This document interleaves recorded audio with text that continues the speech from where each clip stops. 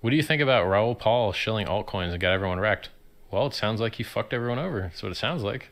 But maybe you misunderstood what he was saying. Maybe he wasn't shilling altcoins. I don't know, because I don't specifically remember him shilling altcoin. Maybe you misunderstood him.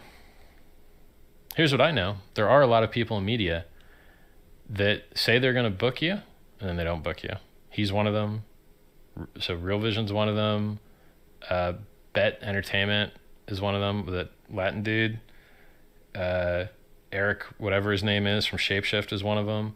There's a lot of guys who are like, oh man, yeah, let's do a talk, let's book something, blah, blah, blah, blah. And then they pussy ass out because they're scared to talk to someone that tells the truth.